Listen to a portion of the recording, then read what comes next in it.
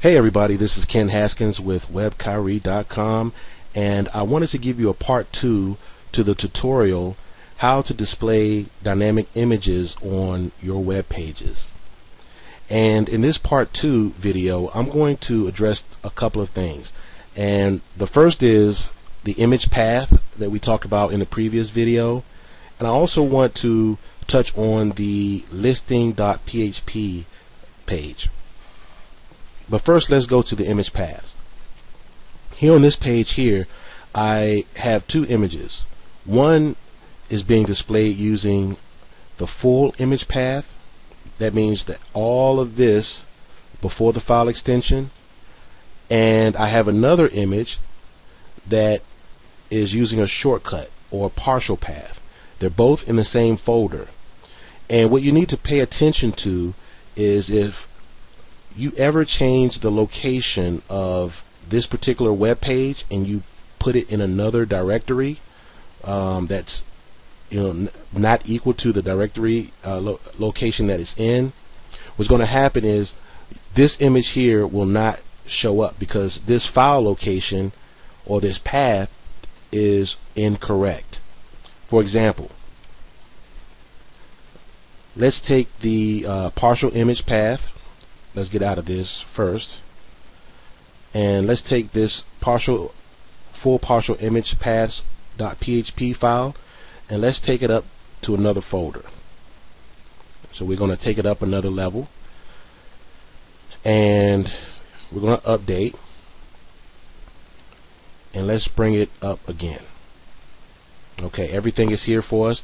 Everything on the surface looks fine, but let's take a look at it in Chrome.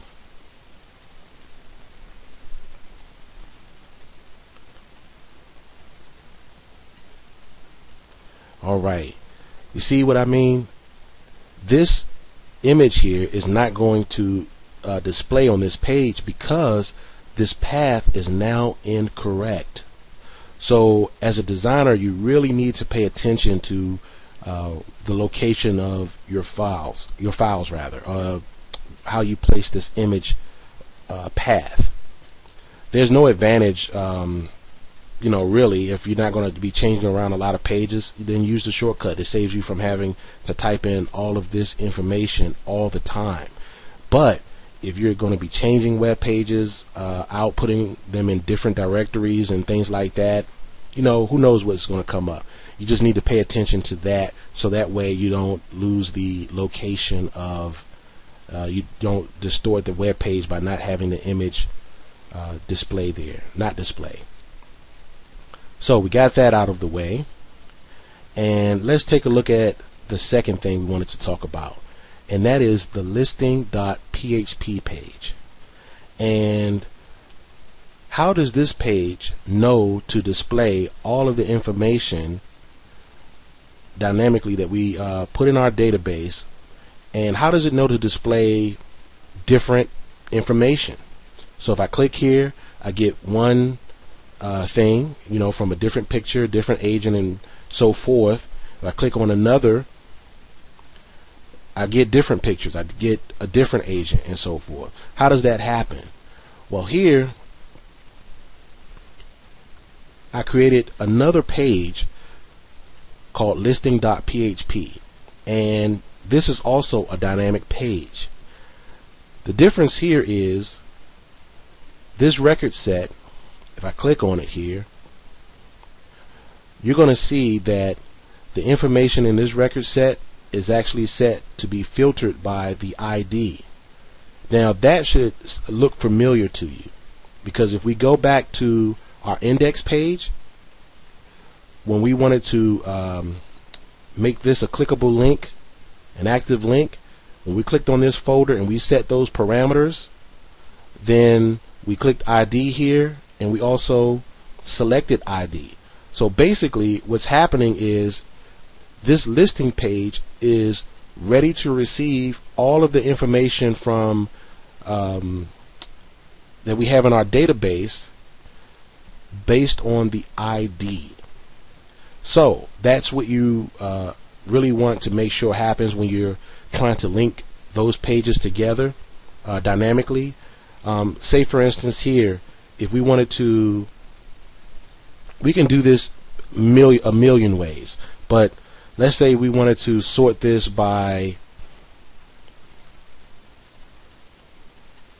city and state, or display this by city and state. And we can do that, and we're just going to type in the same information. Remember, those two things need to match. We're going to hit OK, and want to upload this to the server. Now remember, this page is set up to receive the information based on the ID, so we would need to also change this page as well. So we'll need to filter this by the city and state, and we're going to upload both of them, this file here, to the server as well. And let's do a page refresh. We have all of our information, everything generally looks the same, and voila, we clicked on Phoenix, Arizona, and if you look at the top here, this page is displaying the city and state at the top. You can also display multiple things here. So let's go back. Let's still set this up to display, to receive the information based on the ID. Let's hit OK. Put it back to the server, and let's change the parameters on this. As a matter of fact, what we're going to do is give it an additional parameter. Let's go by the ID there, and let's select the ID. Hit OK, OK, and let's upload it to the server, and let's go back. Okay, page refresh, and let's click on, let's say, Potomac, Maryland. And now, as you can see, this page is ready to receive the information based on the ID. The ID just happens to be at the end, and it also has the city and state. And you know, if you're dealing with real estate, or if you're dealing with things that have multiple key information, it's just, you know, good you can have that information there, but you can see how easily it's displayed. And it has these percentage marks here because, you know, we don't have spaces here. But anyways, as you can see, it's very easy, very simple to do.